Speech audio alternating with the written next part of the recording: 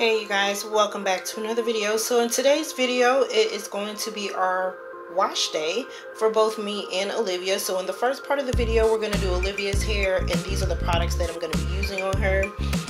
So I've got a Kroger bag because I don't have any plastic hats, and this is what I'm going to put over the Kroger bag to keep it from sliding off and to help generate heat as she moves around, because I'm not going to stick her under the dryer. The dryer that I have,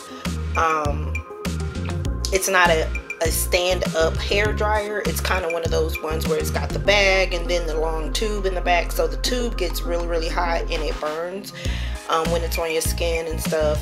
Even if you put a towel, it does still get hot. But so we're not using that, so I'm gonna let her just kind of walk around and do what she does to generate her heat, through her scalp as she is deep conditioning. So anyway, the other product that we're going to use for her comb out, because I am going to detangle her hair, she is still natural, you guys. So I'm just going to use this. I had this in the bathroom, and this is the Talia Wajid Curls Waves Naturals. It's a detangler. It's really, well, it's a detangler, but it's a leave-in conditioner and co-wash. But I'm just going to use it to detangle her hair before I shampoo it. And she's got a little bit of dandruff, so I'm going to use this dandruff shampoo. But what I'm going to do is mix it with this moisturizing shampoo and detangler, and that's how we're going to do that.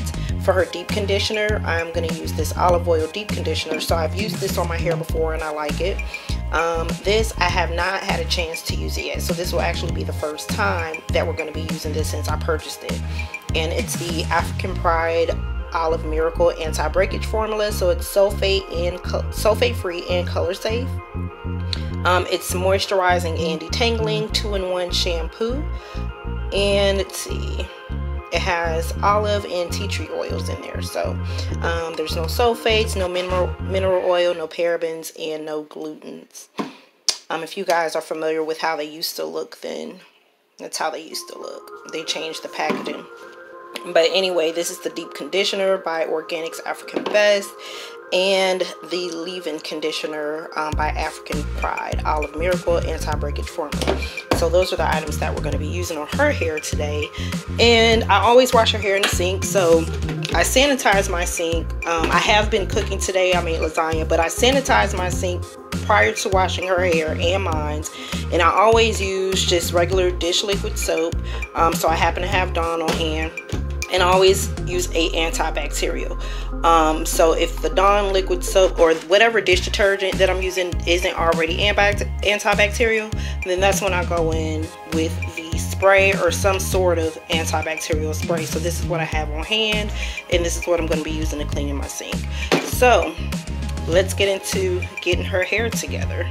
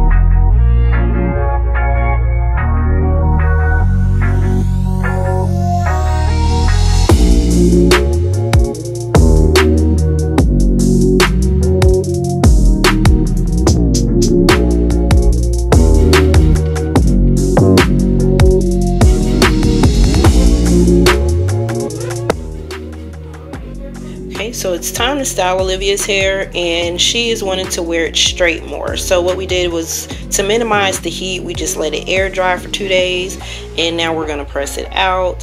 Her press outs don't last that long, so we're going to do a little bit of heat training and press it out this time, since it's been a while since we pressed it out the last time.